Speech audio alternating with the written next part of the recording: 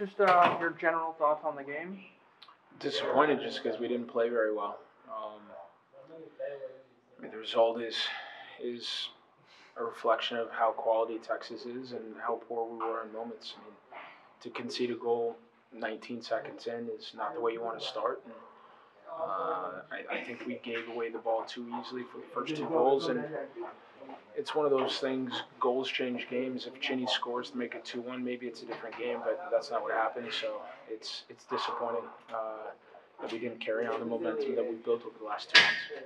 So came up today against Ronaldo Damas, scored his second hat-trick in the league, is now the top scorer in the league with 15 goals.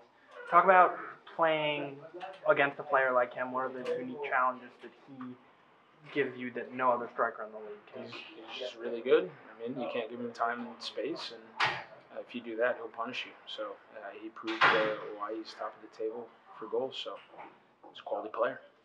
When you look at your schedule coming up, you have a few games in hand against some of the other teams. What do you think are your chances going forward?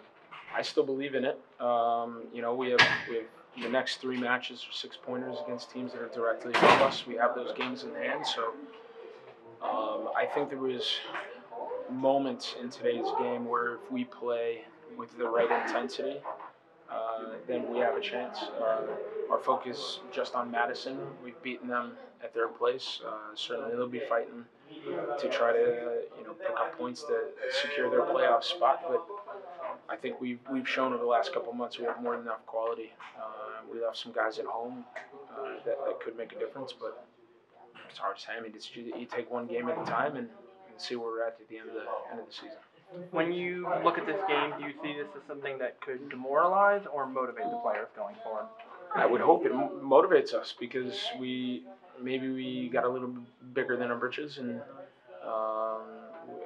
it proves we have to stay focused and work. And if we expect to be one of the best teams in the league, then we have to work harder for 90 minutes and stay focused for 90 minutes. So my hope is that it motivates us to get back on track. I mean, we know we're capable of beating every team we play left, including North Texas, if we were to get to the playoffs.